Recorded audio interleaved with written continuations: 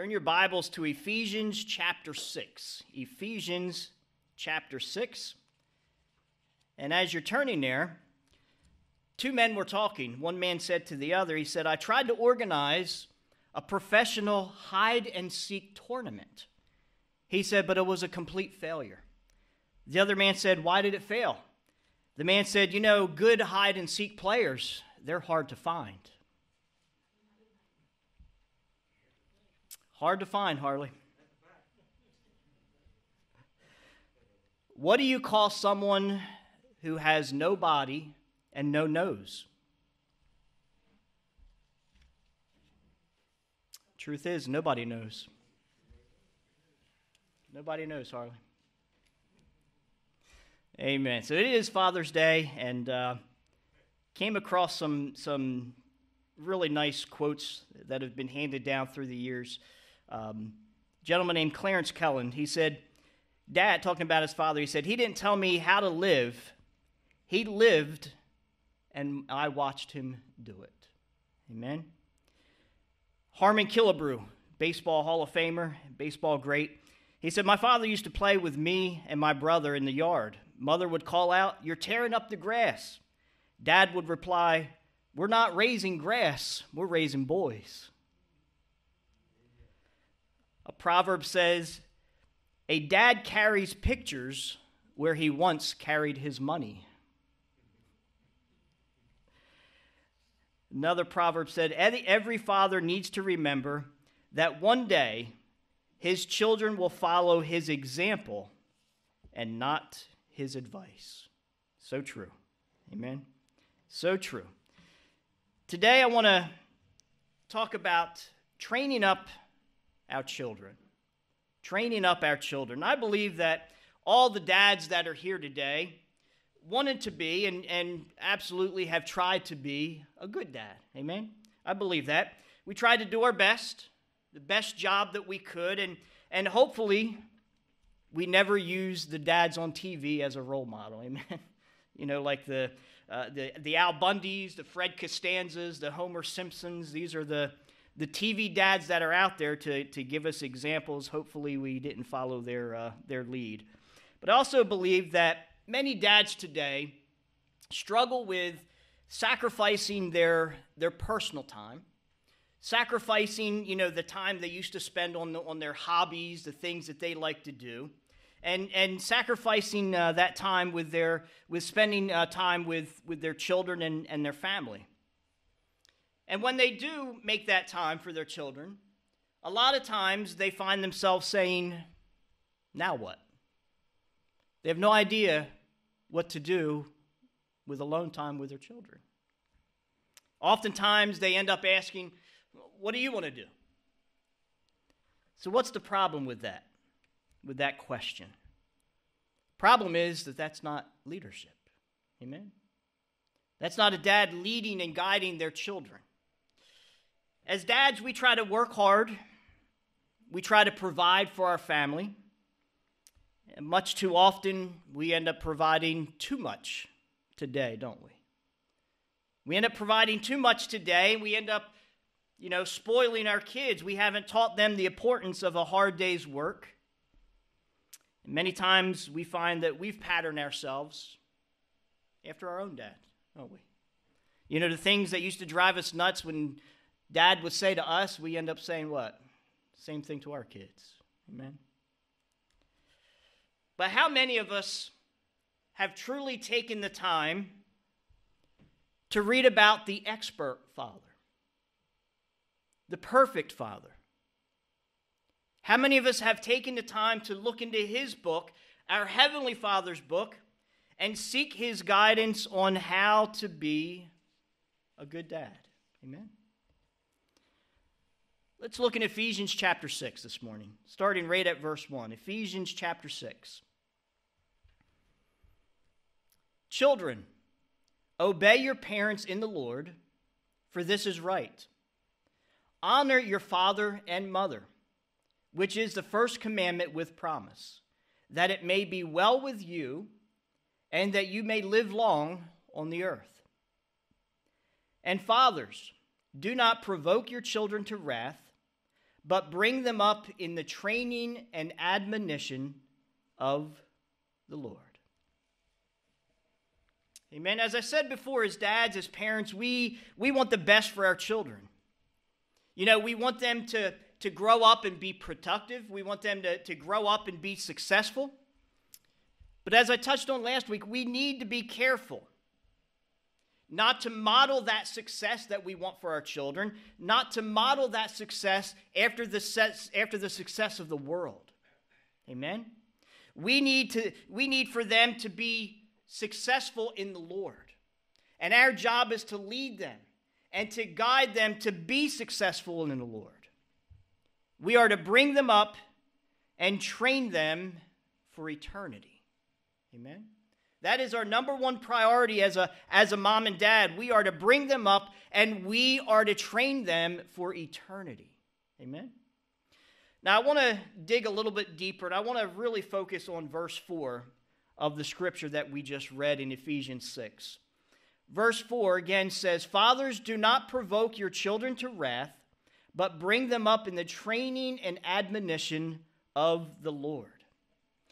So God is directing dads in two ways here.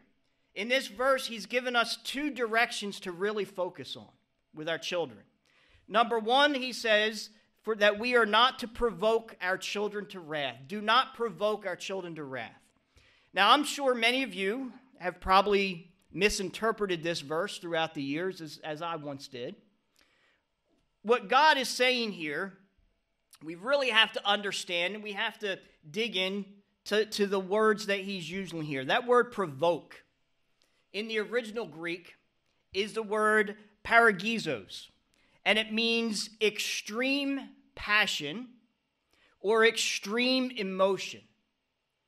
And I want to emphasize on the word extreme. It's talking about extreme emotions. So dads, we are not to show extreme emotions towards your children, not to provoke them to wrath. What is God telling us here? Well, it's a twofold direction. It's a twofold direction. God is telling us that we are not to show extreme emotions, wrath, anger, towards our children. And secondly, the second part of that is that we are not to show or display extreme emotions, wrath or anger around our children. Amen? That's exactly what God is telling us here. We are not to show extreme emotion toward our children, extreme anger or wrath, and we're not to display it around them. Bottom line, God is telling us, dads, we are to always be in control. We are to be level-headed, control our emotions, and not fly off the handle. We are to have emotional self-control. Amen? It's a good thing my kids don't come with me to work while I'm driving. Amen? You know, road rage. How many times do we see somebody do something and we just fly off the handle? That's not being in control of our emotions. And we have to be especially careful if we're around our children or around children in general. That will provoke them to do the same. And that's exactly what God is warning us here. Do not provoke our children to wrath. Second part. He says that we are to bring them up in the training and admonition of the Lord. So this verse is no different from the rest of the Bible. There is nothing coincidental in all of God's word. Amen? There is not one word that's coincidental. God is very specific at the use of words, and his use of the word training here is no different.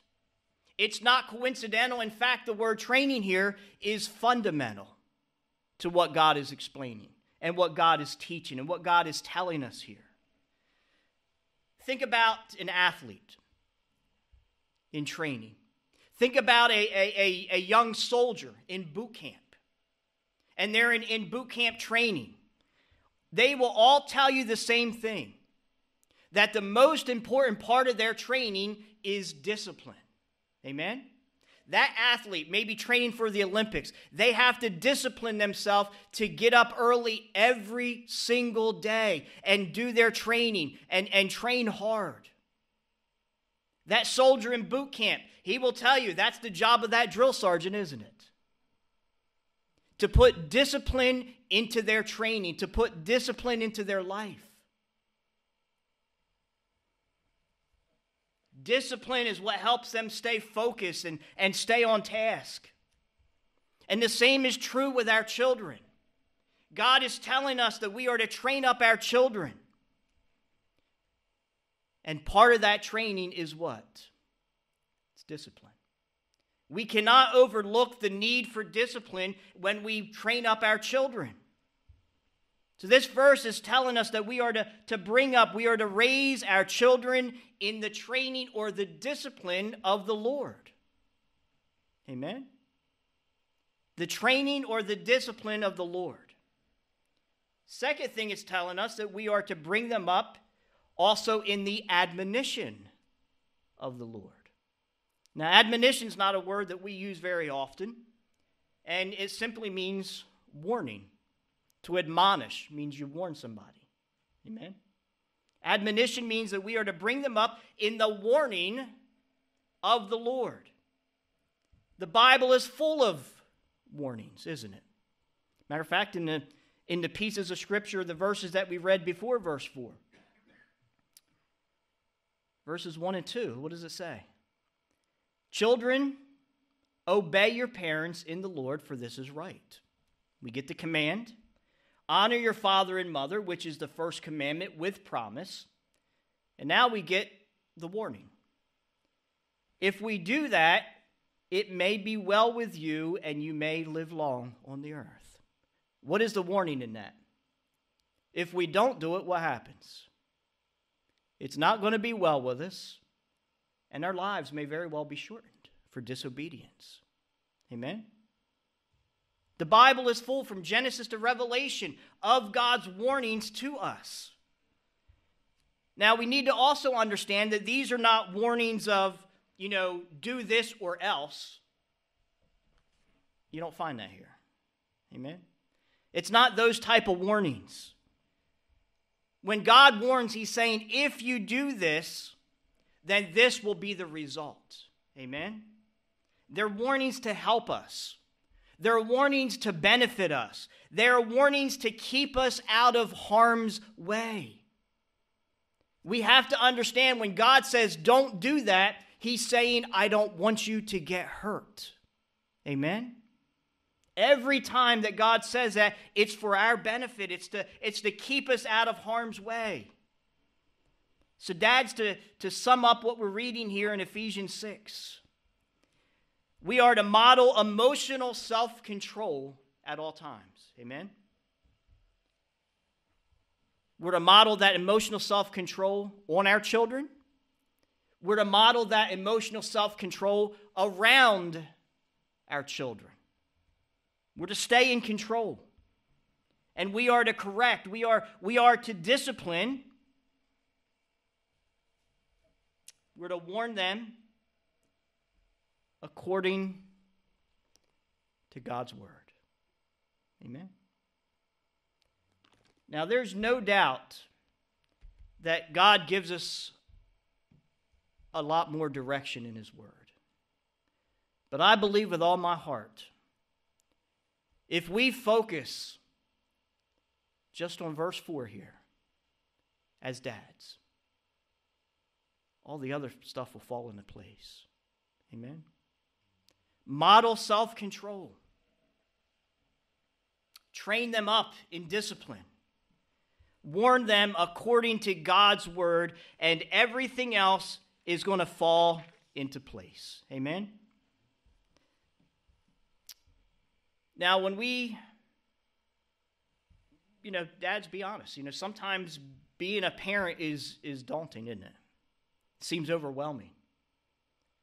Especially the first child. There's no dad handbook that says if this happens, you do this, or, to get this result, you do that. There's a lot of opinion books out there, but there's no, one handbook. when we look at parenting this way in verse 4, the task doesn't seem as daunting. God is telling us that we don't have to have all the answers. Amen? Praise God for that. We don't have to have all the answers. He's simply instructing us to be in control of our emotions, look to Him for the answers, and to teach our children about Him from His Word. Amen?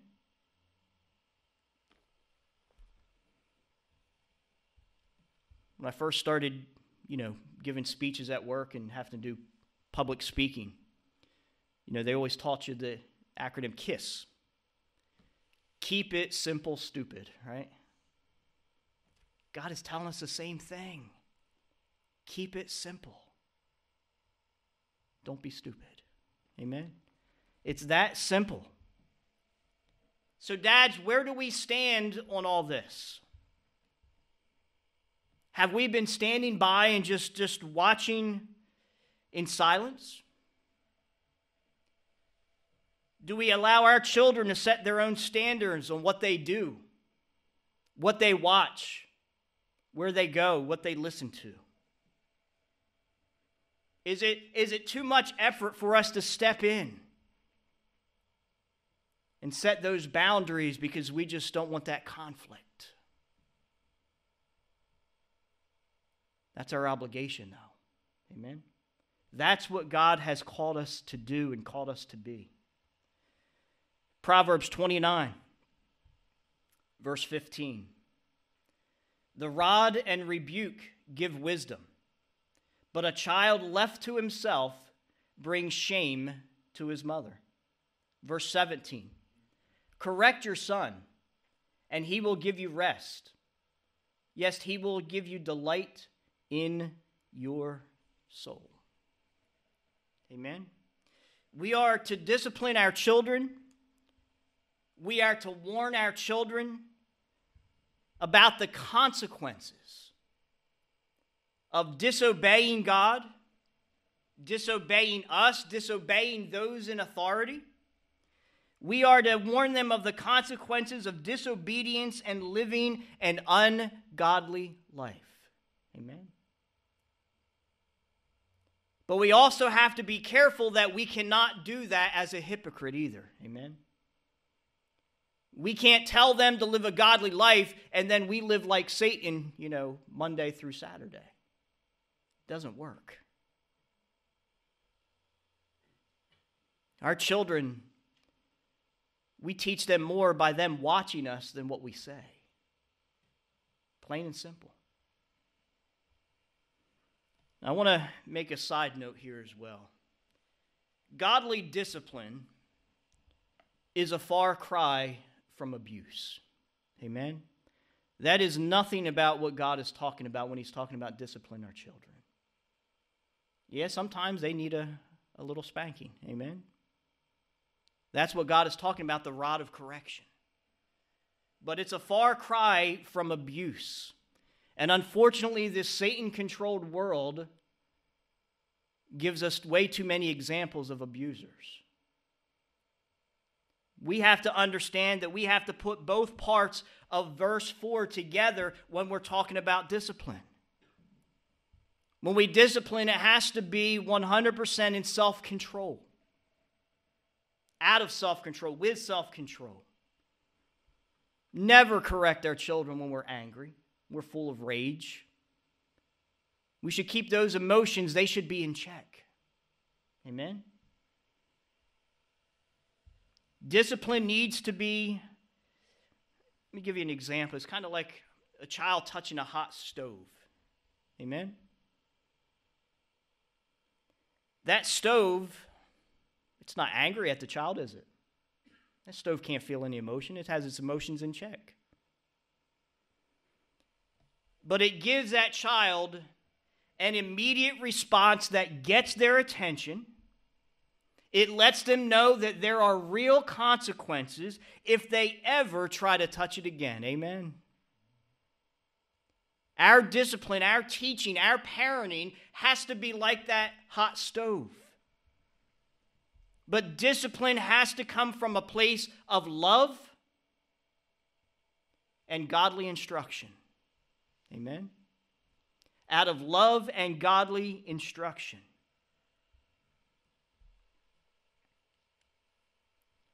I never understood when parents would say, this is going to hurt me more than it hurts you before that little spanking. Amen? Now I understand it. It's a hard step to take as a parent, to correct our children, discipline them. But as long as it comes from that place of love and godly instruction, it has to be backed up with the Word of God. We're to instruct them how to live a godly life. And I'm going to tell you, it's not going to be easy. It is not easy to raise our children to be godly in a sinful and ungodly world. Amen. It's in direct contradiction to what the world says, to how the world acts, how the world tells you that you should be a parent. Let me tell you something. We have the perfect parent that gives us instructions of how we are to raise up our children. Amen. Plain and simple. We have to understand, we have to realize what is at stake. And what is at stake? Our children's very soul. Amen. That's how important it is. Dads, I know this seems like a heavy load. Seems like a huge burden upon your shoulders. We just have to remember that we have to follow God's guidance. We don't have to have all the answers. He already has them all. Amen. It's up to us just to find them. Spend time in His Word and let Him speak to us and guide us into how to be a better parent, how to be a better dad. You know, when we get to the end of our life, when we're taking our last breath, what is it that we are going to be the most proud of? How many hours we spent at work? How many things we were able to buy and accumulate over our lifetime? No. I can tell you right now that every person that I've ever spent in a hospital room as they're taking their last breath, none of those things ever come up, unless it's in the negative sense. I wish I would have worked less. I wish I would have spent more time instead of buying things. Those are not the things that you're going to be proud of. What you're going to be most proud of is your family. Amen? Your family. And you will never be more proud than to know that they are saved and heaven bound. Amen.